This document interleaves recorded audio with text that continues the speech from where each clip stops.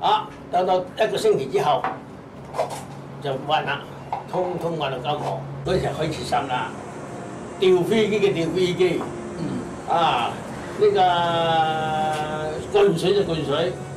都好型啊！嗰時候個個都好慘啊，冤枉啊！日係咁審，1個星期之後就開始審，審嚟審去審唔到啊，咁咪審到我咯。佢把我就帶埋去而家嗰個屋就喺度，個門口嗰度有張台仔，咁我跪住喺度，係跪住喺度。